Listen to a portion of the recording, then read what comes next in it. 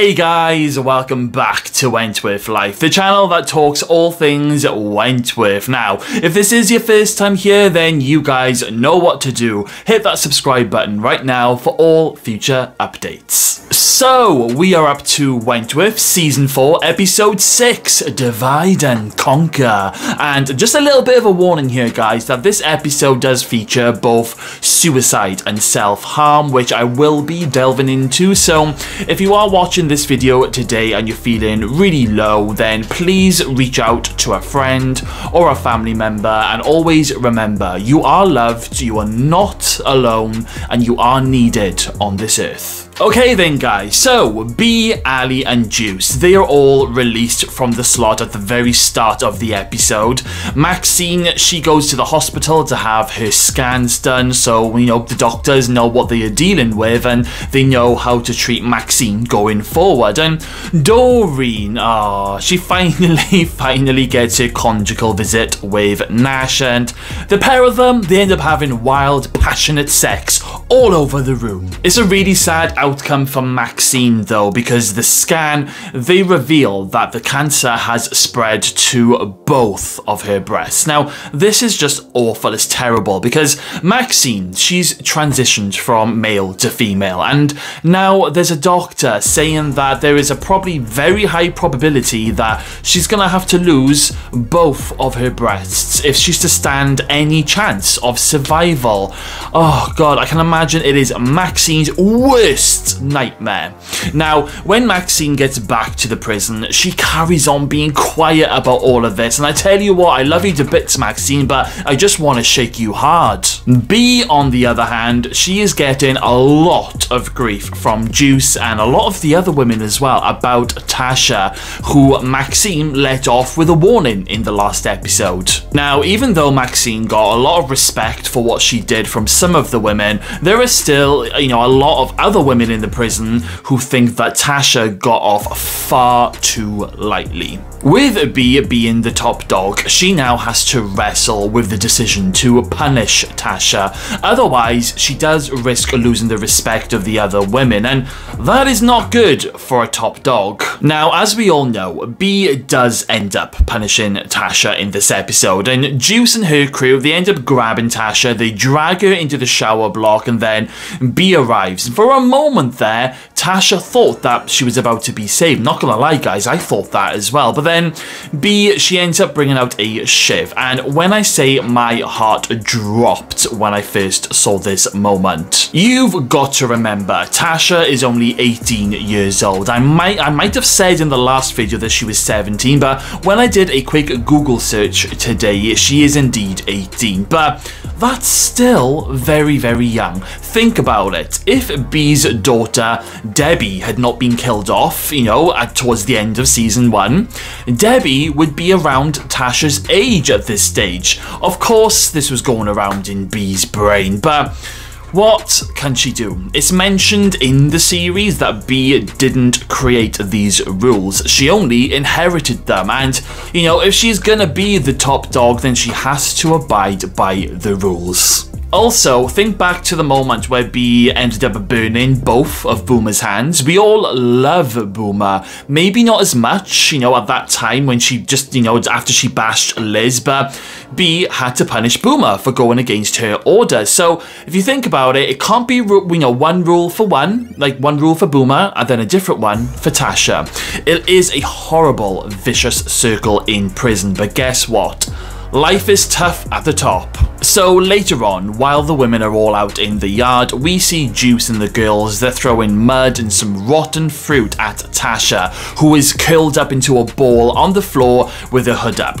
Now Doreen, she goes over to see what the hell is going on, and she sees that it's Tasha. Now when Doreen gets the women to stop what they're doing and she takes off Tasha's hood, this is where we see that B has actually cut off Tasha's hair using the shiv. It's quite upsetting to see, and Doreen is really shocked when she learns that it's B, because B says she did it in front of all of the women. Even Kaz is there looking really shocked in the background and probably a little bit disappointed, but as we all know, later on down the line, Kaz will face these very similar battles herself.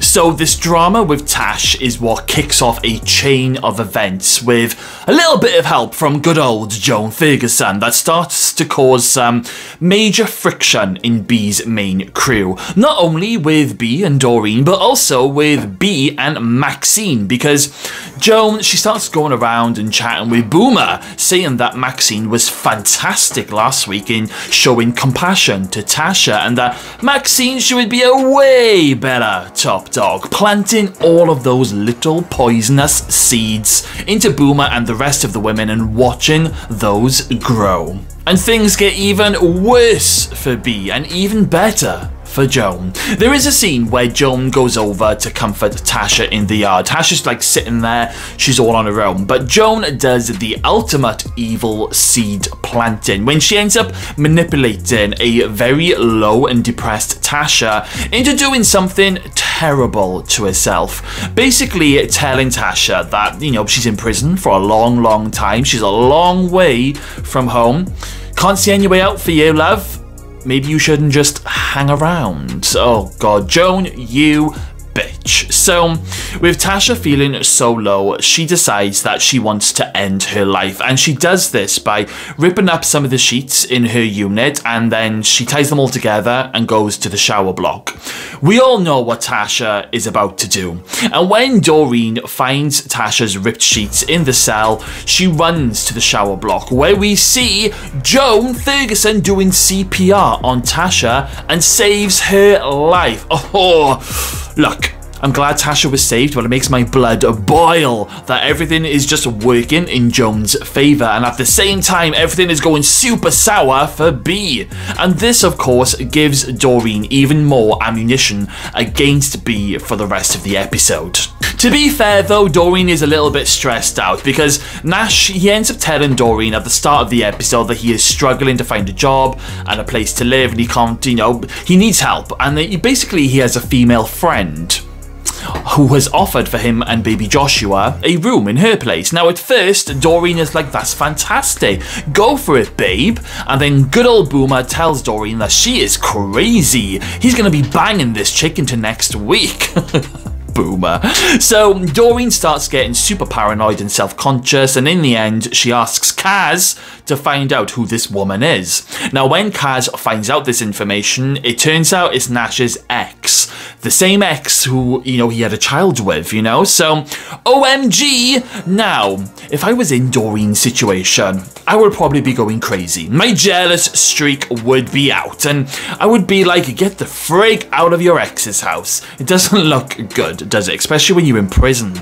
I mean, Nash, he also left out that little detail to Doreen. Oh dear me, Nash. Anyway, Doreen ends up phoning him in anger, and later on Nash comes back into the prison to visit Doreen and assures her that there is nothing to worry about. He and his ex are just co-parenting. There's no feelings there anymore, they're just making it work for the time being, and I'm not sure if it's in this episode or in the next one, but Nash does end up persuading Doreen to meet his ex before making any judgments. I mean, I would still be stressing about it, if I'm honest. But I mean, what would you guys be like if this was happening to you? Let me know. I'd be very interested to hear in the comments box below. So Doreen, you know, she's in a very stressful mood in this episode, and maybe she's taking some of that out on B and isn't using a clear head, but oh god, but it all goes from like bad to worse to worse to worse when B ends up confronting Maxine about these rumours that she's been hearing of Maxine taking over as top dog. And Maxine, bless her, she's so upset and she's furious at B for even thinking that these kind of rumours are true. And Maxine, she ends up snapping and shouting at B, telling her that she is loyal to her because she ended up delaying her cancer treatment, and now the doctors have to cut off her breasts. Meanwhile, Doreen, she's in the unit and she's overhearing all of this heated conversation. Oh, it's so sad, it really is. Now B, she never would have wanted Maxine to delay any kind of cancer treatment had she known how bad it was. I mean, don't forget, Maxine did play it down to B, but I can totally understand why Maxine is upset and angry at B during this scene.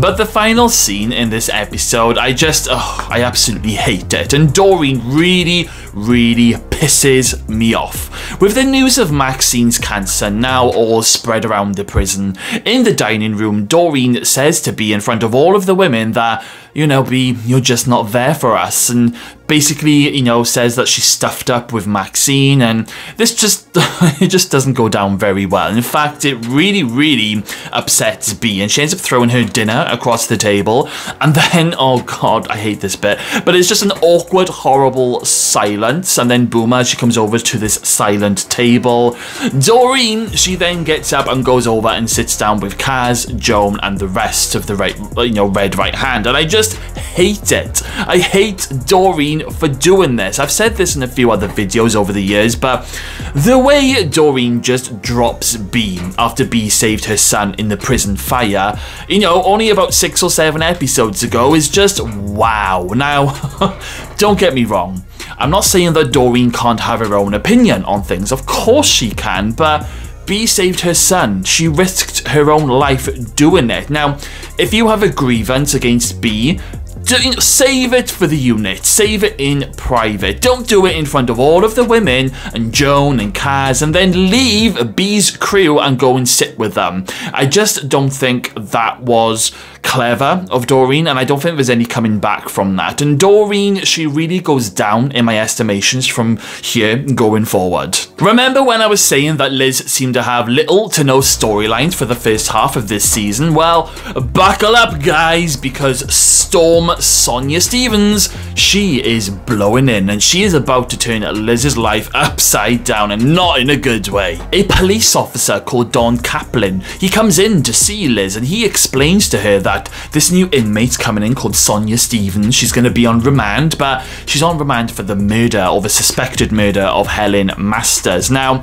Helen, her body hasn't been found. She's essentially missing, but they suspect that Helen is no longer with us, and Sonia did it. So he ends up telling Liz that he wants her to try and get some sort of confession out of Sonia that Liz can then pass on to the police, and in return, Liz will have a full and free pardon from the prison and start a whole new life on the outside. Now, at first, Liz refuses to do this. Liz knows only too well what can happen to laggers, but after Liz sees a news report of Helen's children on the news, you know, doing a little bit of a news bulletin, they want to find their mum, and then later on when Liz finally meets Sonia coming into the prison, Liz decides that she will do it. Oh.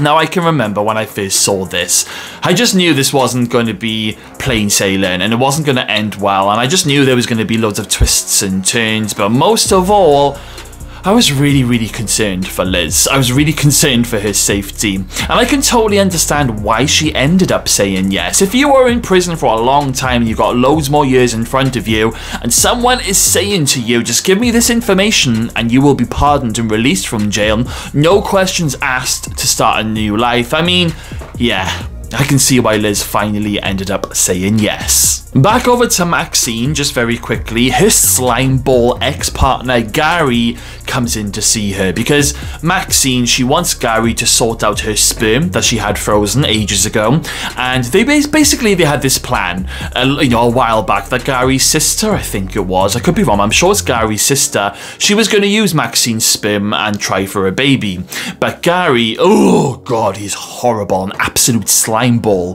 He clearly has his own issues here, and he ends up refusing and telling Maxine that his sister hates her, and yeah, he's just vile to her.